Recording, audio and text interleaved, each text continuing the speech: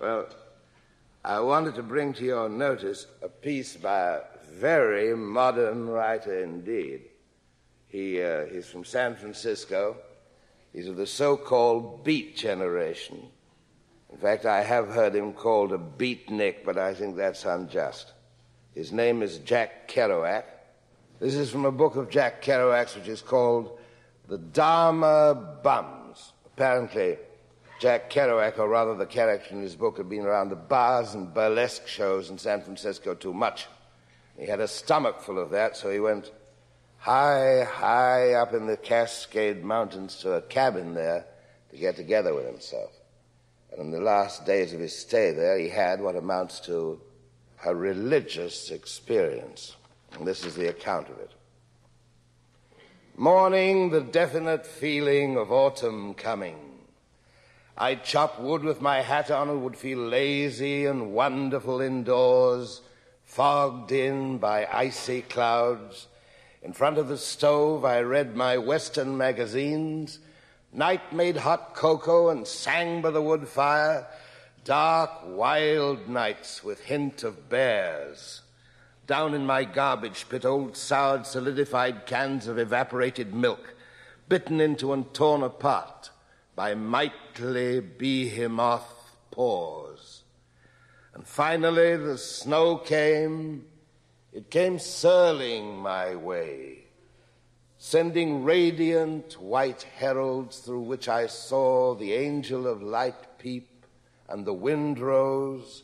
Suddenly a green and rose rainbow shafted right down into Starvation Ridge, not 300 yards away from my door, like a bolt, like a pillar.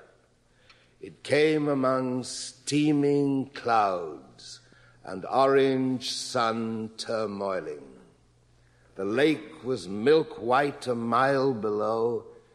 It was just too crazy. I went outside, and suddenly my shadow was ringed by the rainbow as I walked on the hilltop, a lovely haloed mystery, making me want to pray. And I said,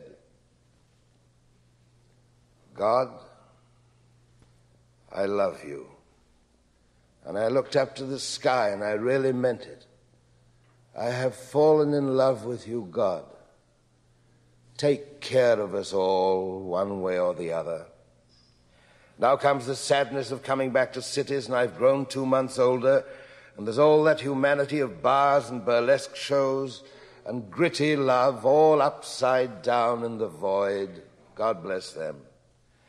And in keeping with my friend Jaffe's habit of always getting down on one knee and delivering a little prayer to the camp we left, to the one in the Sierra and the others in Marin County, as I was hiking down the mountain with my pack, I turned and knelt on the trail and said, "Thank you, Shack."